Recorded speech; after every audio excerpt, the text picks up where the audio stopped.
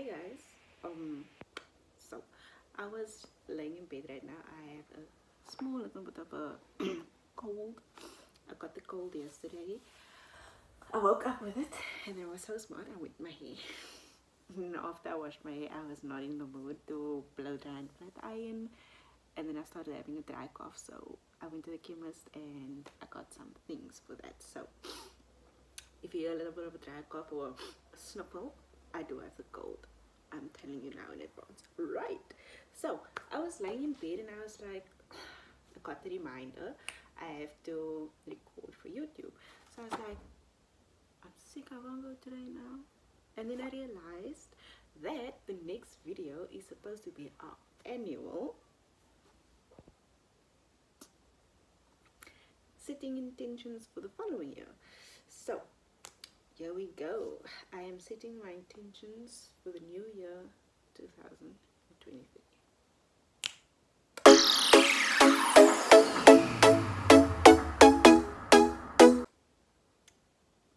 So you will see me looking down a lot. I wrote everything down as we do every year. This year is different because I look like she.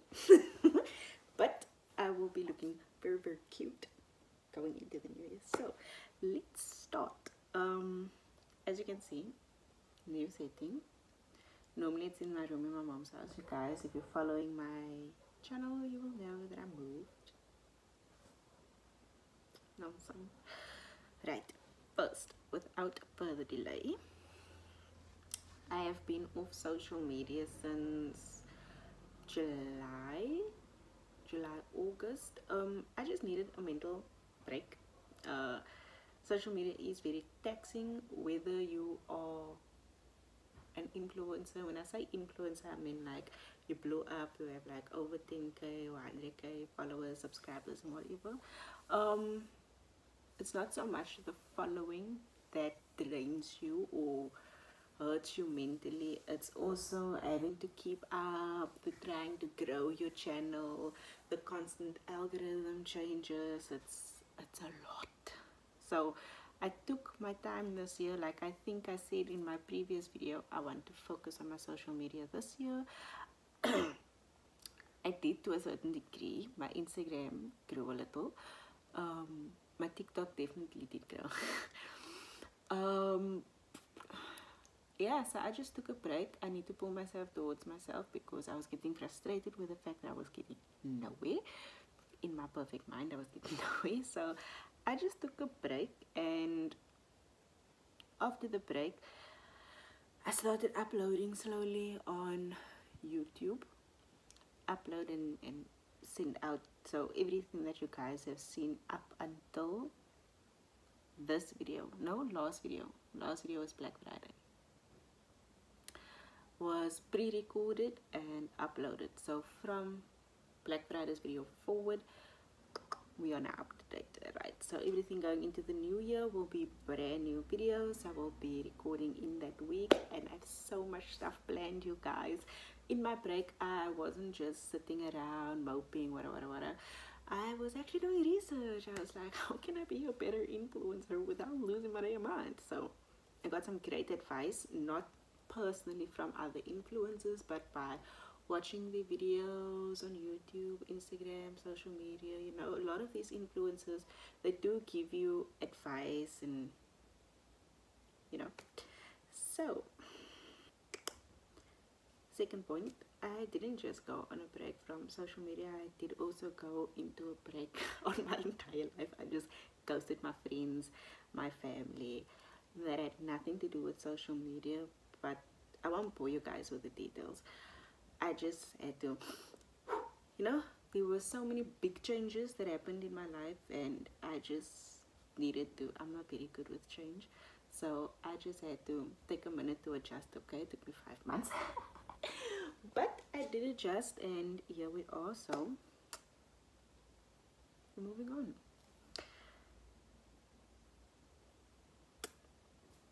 Third point. So many of us want to make it in life, and naturally so, be it for family, money, fame, all of the above. And it looks nice when you see things from the outside. Like when you see other people living your dreams, we don't see the behind the scenes of other people's lives. Like, I'm a huge fan of Heidi Summers, of Nikki Blackketter. They are very inspirational to me because they have backgrounds.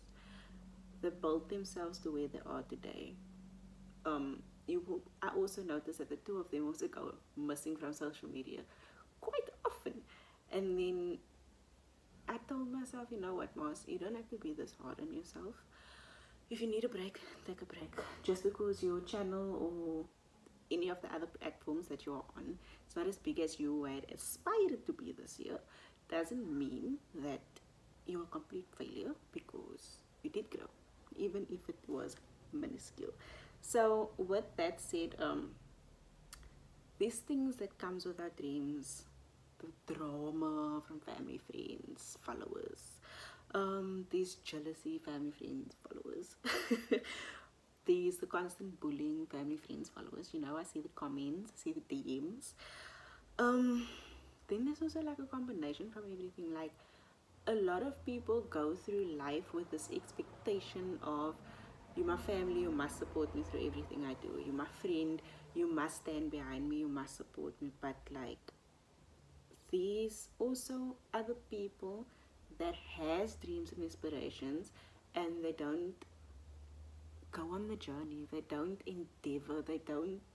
And now because you are bold enough to pursue something that you really want, there's going to be jealousy, there's going to be like, ah, you can't do it, oh, you're not good enough, you know what I mean? So for stuff like that, it doesn't really matter if you want to be on social media, if you want to be a personal trainer, or if you want to be a desk jockey. There's nothing wrong with being a pencil pusher. Come on, people. Everybody have their own dreams, so if you don't support me, bye. If you're not here to, you know what, it didn't work out, help me up, dust me off, tell me, ma'am, go get it, go get it. Feeling sorry for yourself is not gonna work here. You know what I mean? But like, you get those people who help you dig your own grave, and then they push you in there very prematurely, even though you don't want to be in there. So yeah, that was my third point. There's always going to be people in life that doesn't want to see you succeed, and people like that, even if it's yourself in your mind, because I mentally sabotage myself a lot. It comes with anxiety and depression and all this mental health problems. Sometimes we get ourselves down, and it's nice to always have somebody there that we like me now. I have a permanent partner, so when I'm feeling down in the dumps, you always be like, hey, what is this, no, pull yourself towards yourself, you know. It's nice to always have somebody like that. Like, of course I always had my mom, but in my personal opinion, I love her a lot for doing it, but like, she was a bit too abrupt. Like, okay, stop your nonsense, big. Like, she was way too aggressive for my liking, whereas my partner, he will hug me, wipe my tears. Okay, pull yourself towards yourself. As my mom was just like, we all know how moms are, so yeah. And then that actually goes nicely into my fourth point. It's like, smooth operator. So my fourth point is a bit of advice. It's a bit of advice from me to you. One day when my channel blow up and people come to watch this playlist, because all of this annual stuff is in one playlist, I just want you to know, for the year ending 2022, going into 2023, my advice to you, whatever your dream may be, pursue that shit. It's gonna be hard, it's gonna be tough, but you do what you gotta do. You push through. Even though you build a business, your business has been successful for X amount of years, all of a sudden everything comes crashing down. Restart. Build from the beginning. Back up. Like, this happened to me. That's why I can tell you guys. So I also look up to Sir Richard Branson, and a key piece of advice that I took from him was that not every business succeeds, but if that is something you really want to do, why give up on it? Dust yourself off, try again, try again, try again, try again, try again. If the universe sees that this is something you really want, it's going to submit to you. You know what I mean?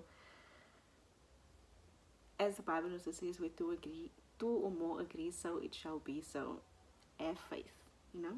There is a higher power out there who wants to see you succeed as much as you want to succeed. So that is that.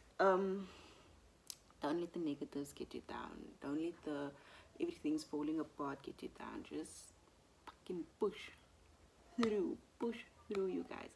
Even if there is nothing but dust left, pick the dust up. That, not literally, but I'm sure there's going to be a few bricks left from the building that crashed down.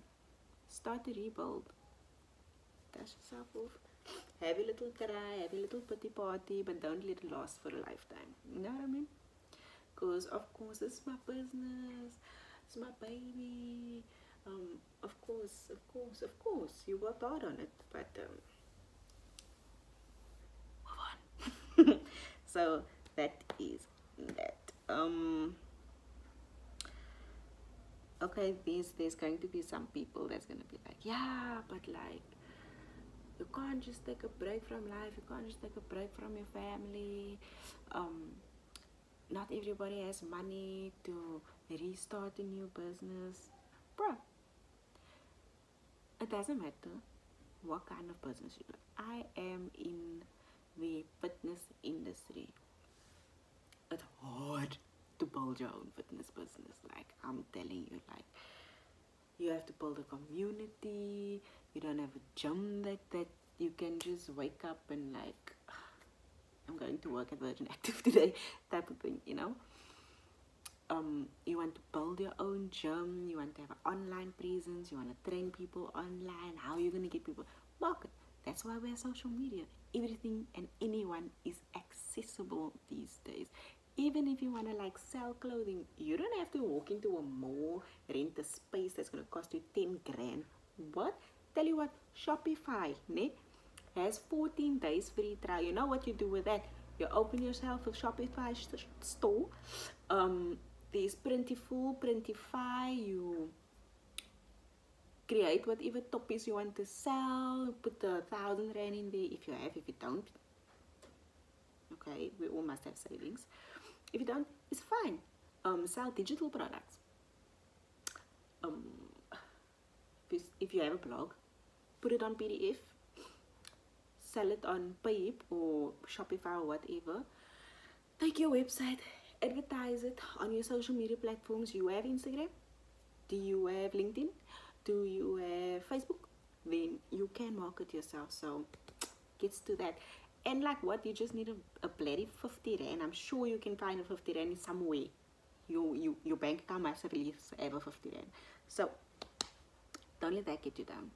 Anything and everything is possible. Okay. Now, I'm going to read directly what I wrote down here. And I want you guys to take it in. Ready? My advice to whatever your dream may be, fucking pursue that shit. It's never easy to block out the negative, and that is why breaks were invented.